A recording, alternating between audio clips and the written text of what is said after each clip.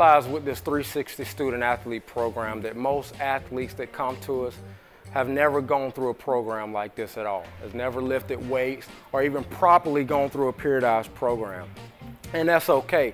It's definitely a good learning curve for us and them to start out with a foundation.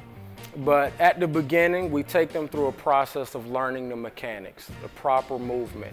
What is the importance of doing certain movements other than just coming in the gym, picking up free weights and just throwing it around, doing your conventional lifts as far as bench press, squats. We want to teach them the importance of adding core movements, stabilization, working on complex factors, and making training an extension of what they do on the field and on the court. So we want to let it all make sense in the bigger scheme of things and teach that to them up front.